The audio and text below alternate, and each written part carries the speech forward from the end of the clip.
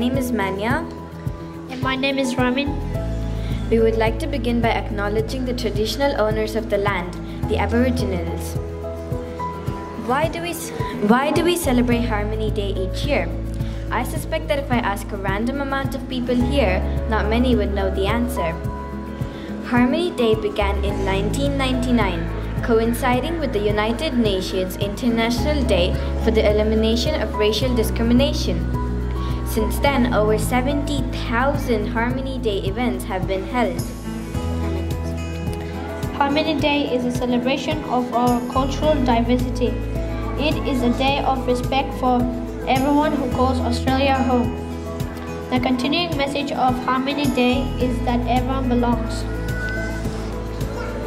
Can you imagine Australia without St. Patrick's Day, Chinese New Year, or Glendy? Or in Australia without spaghetti, fried rice, souvlaki, croissants, or sushi? This is because over 1/4 of Australia's current population is born overseas.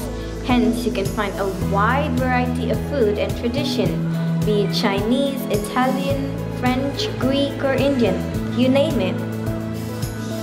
We would like to conclude by saying that everyone here plays a part in upholding the Harmony Day of our community, even if we have a different culture.